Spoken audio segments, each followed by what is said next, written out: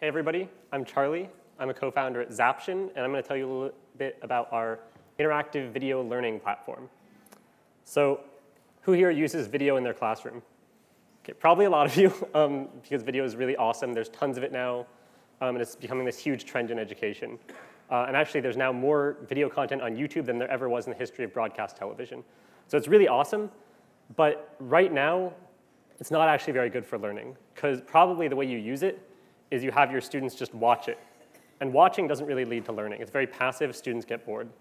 So what Zaption is a way for you to take video and turn it from a passive viewing experience into an active learning experience.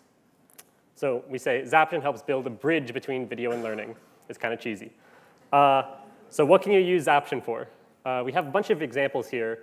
But I think in the project-based learning context, one of the most exciting ways that we can use Zaption is we create these interactive video lessons, which we call tours. And you can actually have students create these things in small groups and send them to each other. And so by creating these experiences, the students are learning both in the creation process and by viewing each other's and seeing what they're doing. So I'm going to tell you a little bit about how our platform actually works. There's 4 steps.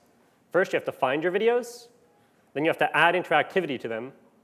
Then you share them, or your students share them with each other. And you track the progress of what the people who are viewing these interactive video experiences do. I'll talk a little bit about each step now. So you want to find great interactive, great educational video content on the web. That's pretty easy because there's actually tons of it, right? So we allow you to search YouTube, Vimeo, and a bunch of private, like premium channels on YouTube, like PBS, Nat Geo, TED, et cetera. So once you find your videos, you want to add interactivity to it. You add text, images, questions, which are timed at certain points in the video, discussions, other ways to make your video more interactive.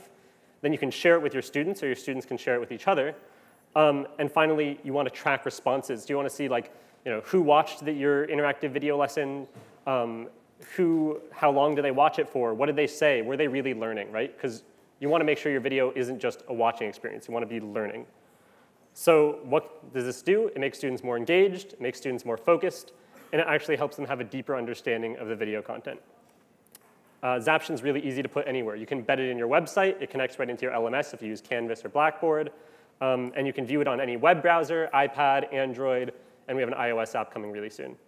So it's so simple that you can actually just get started. It's free for you. It's free for your students. All of your students can just create these interactive video lessons for free on our website. You can go sign up. And if you want some more features, LMS integration, et cetera, then you pay for our $79 a year pro plan. Or if your whole school wants to buy it, we have volume pricing. So thanks a lot. Come visit us in our room. We're in room 11. And we'll be talking more about the tool and giving you a 90-day Zaption Pro experience also. Or follow us on Twitter. Thanks, guys.